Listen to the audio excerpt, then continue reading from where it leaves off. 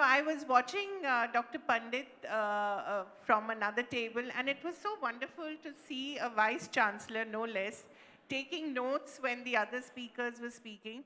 I think, what Professor Sahasrabudhe said in the morning, that we're all lifelong learners, it really is true.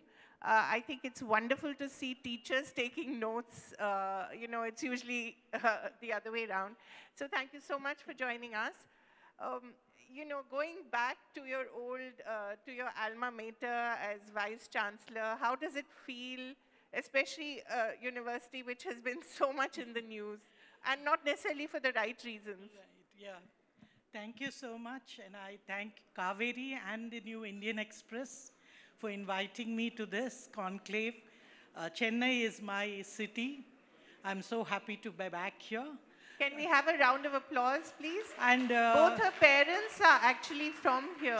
From Chennai, yeah. Madras 28, and my father started his first job at the Indian Express as a sub-editor. So it is great homecoming, and thank you so much in 1949. Wow. And V.K. Narasimhan, one of your famous editors, was a good family friend. And one of my grand uncles was the editor of Andhra Prabha, the Telugu, yes. So very close. Thank you, Kaveree, for this. And now back to JNU. I've been very happy to be also the first alumnus to be the Vice-Chancellor. First woman, first alumnus. Wonderful. Great number of firsts. Thank you. And I think JNU is a wonderful campus. I know of late we have been known for the wrong reasons, which I think only 10% or even minuscule minority are in it. And any institution does have such. But I think it is one of India's most inclusive and socially committed universities with some of the best research and academic programs. Right.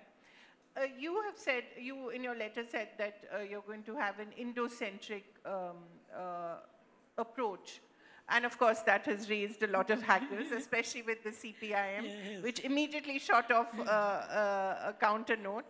But take us through what this approach is.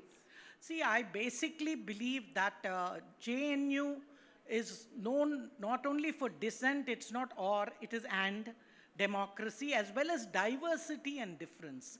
Kaveree, I also represent diversity and difference. I've gone from the state of Tamil Nadu to JNU. Yeah. So in JNU, you can't just have one hegemonic narrative. What the left says is it's only our way or the highway. So it doesn't represent diversity. They don't accept dissent. They are the hegemonic narrative. So when the hegemonic narrative does not accept any dissent, then where is the diversity and difference? And there is no democracy. So the question is, if you want the coexistence of multiple narratives, you ought to have them. And one of those multiple narratives is the Indic narrative or the Indo-centric. What do I mean by that? I basically mean that the Indian civilization, we are the only civilization state other than China to go into the fourth industrial revolution. Right. China has a narrative. Why has India not a narrative? We need a narrative that is different from the Abrahamic or dichotomous narrative. Either or does not represent our civilization. Because there's nothing called either or for us. For example, you take the figure of Ravana, who is venerated in the south as one of the great Shiva Bhaktas. He had only a small, negative flaw in his character. His arrogance. Right, you can't call him Satan. He had a lot of positive qualities. So how are you going to look upon such multifaceted human beings? All human beings have multiple identities. So it's not, dichotomous as the Western narratives give us or frameworks. So I was just suggesting that we as Indians, why don't we develop narratives that can also come from our culture, our civilization? There's no harm in it. It can be even Tamil. Kannagi can be a symbol of feminism, Indian feminism, as Draupadi or Sita as the first single mother. Yeah. Why are we? I don't think feminism came in only with the Marxists coming in. I think we did exist. Nobody could be more braver than Draupadi, who did ask her husband questions which we don't ask even today. So what is it that we should be so ashamed of or ignorant of? Because if we want to be a major global power, it is the intellectual narratives that will make us that.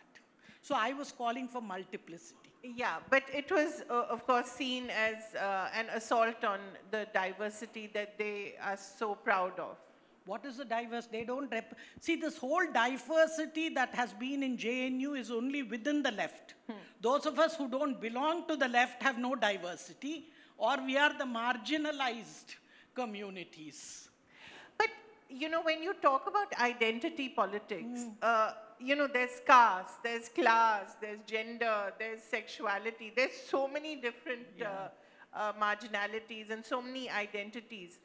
Why, and our culture is renowned for acknowledging all that. So why has JNU, which is considered one of the finest in the world, why has it not been able to do that? Surely it's not a complete hijack by the left, or do you believe that there was just no way that anyone else's voice was allowed?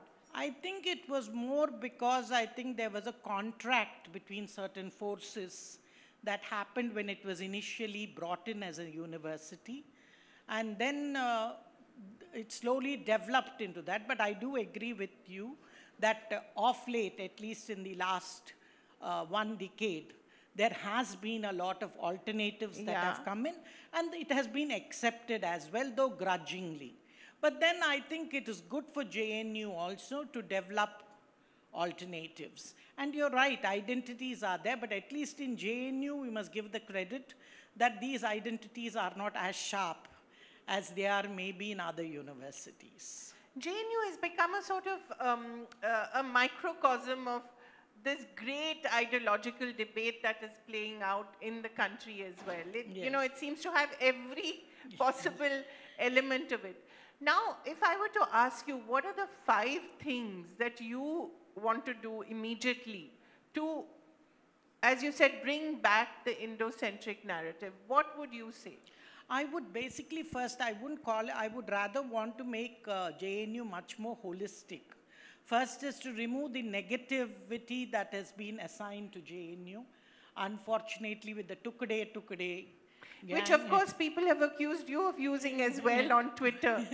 No, that Twitter account of mine was morphed. Okay. I never had a Twitter account called Santishree D. I had one called Santishree 11, and 6 years ago when my daughter was applying for jobs in the US, she totally removed, that was Santishree 11. She removed it for you? Completely had, because she said, Mom, don't write political ideas, like, because even there the campuses are left. Right. And she didn't, because she said she wouldn't get a job. Okay. So it was totally removed. Right. This was morphed because one, I think it was constructed thinking that I was a Maharashtrian and this thing, because on Nathuram Godse and other things and me abusing minorities, never. I never did such things, and within 1 hour, my daughter complained.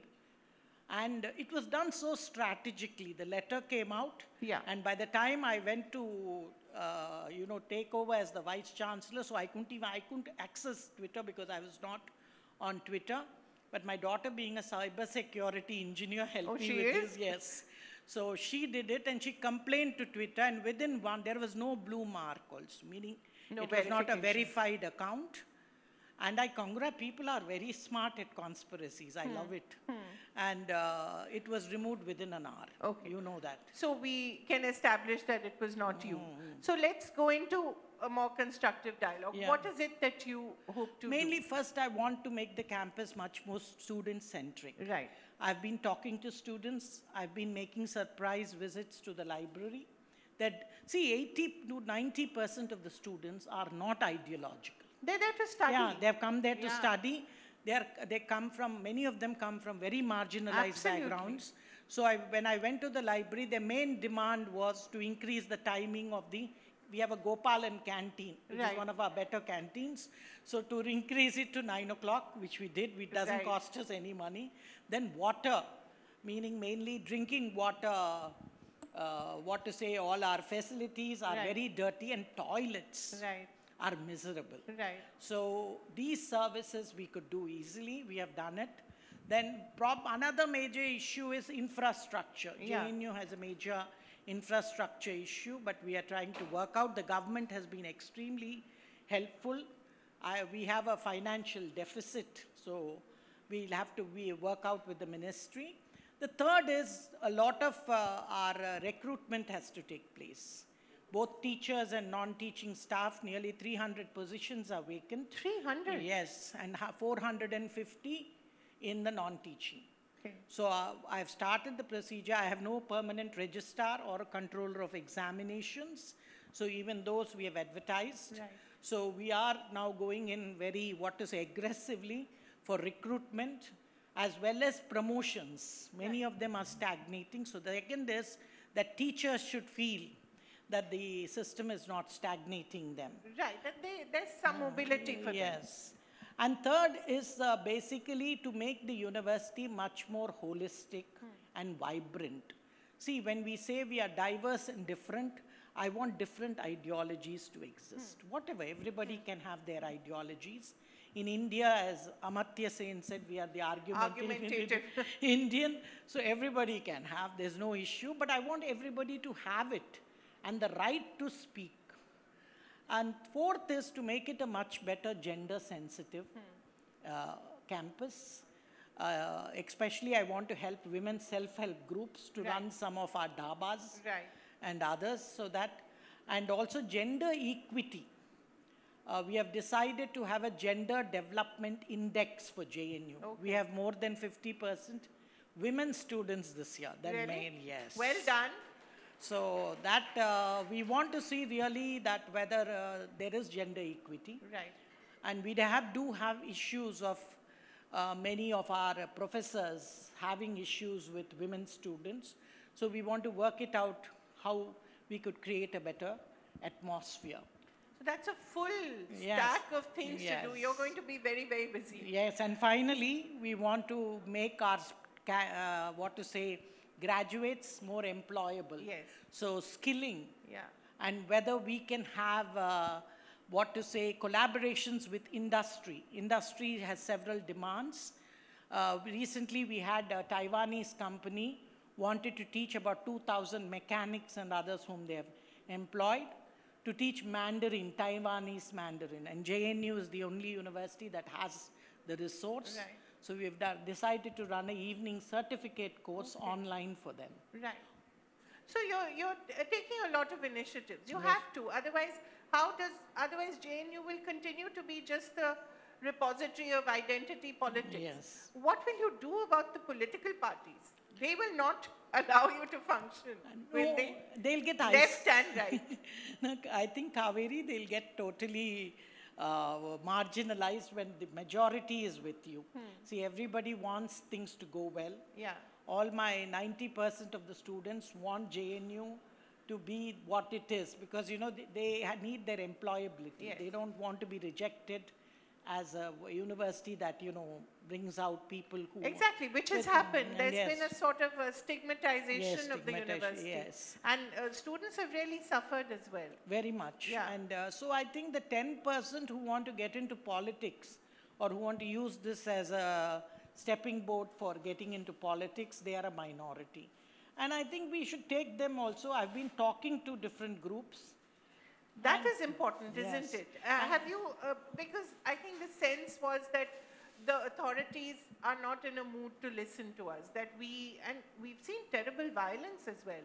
I mean, 2020, we all know those terrible scenes of, students and who knows who they were walking around with masks.